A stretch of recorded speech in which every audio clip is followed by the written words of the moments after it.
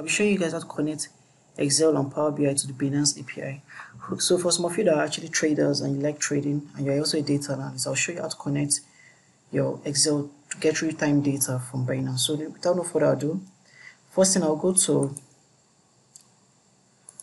my hedge. I prefer using hedge, I don't know why, because it's lighter.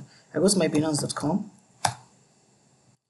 So I'm in Binance.com, I press Ctrl F, that's to find, right? So I'm looking for documentation. There's an API documentation I'm looking for.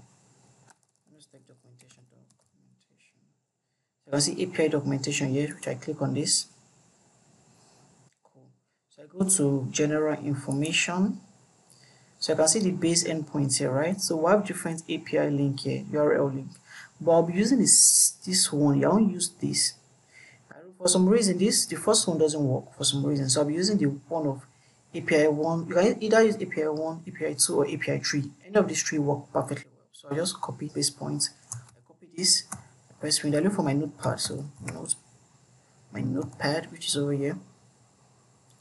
It's my notepad. So I just paste it here, right?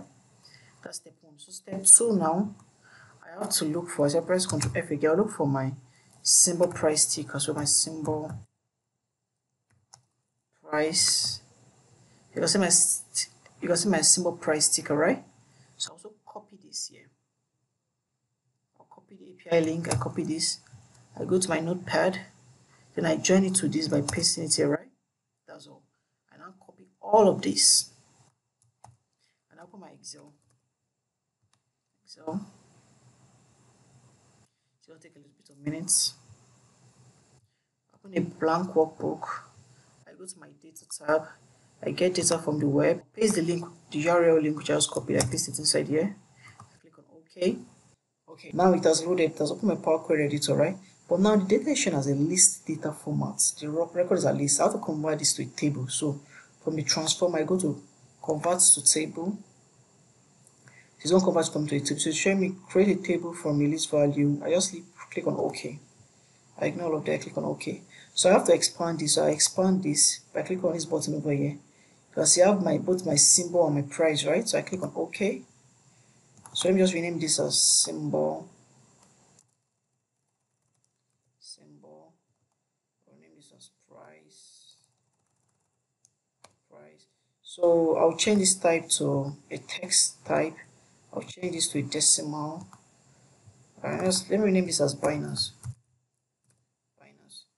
So let me just filter it because I know we have so many information, but I just want only USDTC, right? So I say USDT, right?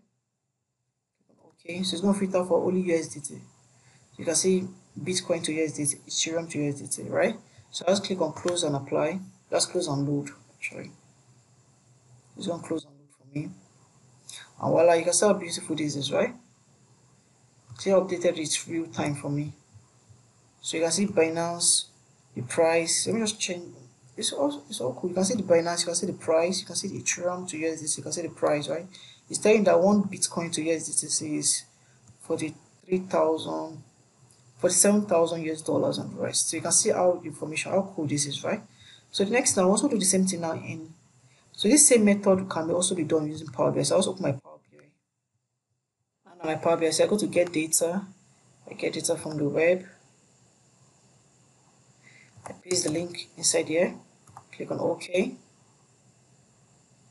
The same thing. You can build your the beauty about this. You can also build your dashboard from this. That's how cool this can be sometimes. So let's just load. It's taking a little bit of time to load. Perfect. So voila, that's all. So I can also filter this also. I sound only USDT, and I click OK. It's gonna filter for me. Also close and apply. And that's all. Let's bring out the table. That's all. So let's bring out the table.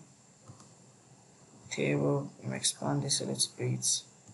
So the symbol and the price. And that's all. That's how cool this is, right? So I hope you guys learned a lot. This video was brought to you by your Edge. And have fun, guys. Bye.